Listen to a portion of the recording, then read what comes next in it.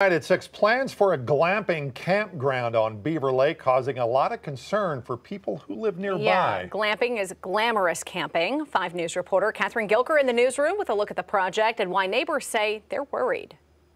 The project is called Contentment at Beaver Lake. The proposal went in front of the Benton County Planning Board earlier this month, but was tabled. It's now on the agenda for September's meeting. Among the concerns from neighbors, the possibility of environmental issues and the amount of traffic it would bring to what they describe as a quiet area.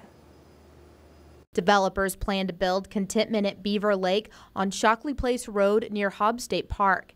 Since the last Benton County Planning Commission meeting, the developers have scaled down the project from potentially having space for 1,000 campers down to 200. Their proposal calls for 40 glamping tents and a dozen luxury wagons on 35 acres off the shore of Beaver Lake. This project is a long ways maybe incompatible with our neighborhood. And so for me, that's a big deal. That's why I have a giant sign in front of my mailbox that says stop to sign the petition. Hank Barnes lives near the proposed site. He says he and many of his neighbors moved here for the serenity. Now he's started a petition against the project. Neighbor Bruce Gabbard says he's concerned about how this could affect response times for fire and EMS since a responding department is volunteer. He's also concerned that if developers dig a well and use a lot of water, it might deplete the water table that everyone else has to use. I want to pause to the point where they can address these issues, tell the public, tell the citizens how they're going to deal with the infrastructure issues, get environmental impact studies to prove that there's not going to be an issue with water tables, sewage, or the wildlife cavern system. The other issue they are concerned with is sewage. G.A. Sayer says developers should have to tie into county water.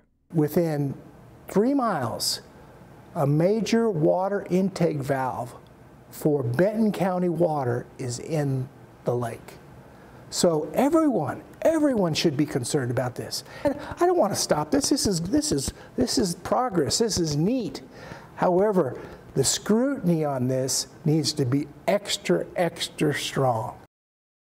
I spoke to the developers of the project who did not want to go on camera but say, quote, "We love everything about Northwest Arkansas, especially Beaver Lake. This project has been a dream of ours for many years. Over the past 4 years, we have traveled to many national parks to hike, explore, and take in the great outdoors. Our project will offer a glamping experience to those wanting to try something a little different in Northwest Arkansas." Catherine Gilker, 5 News. Crystal Bridges.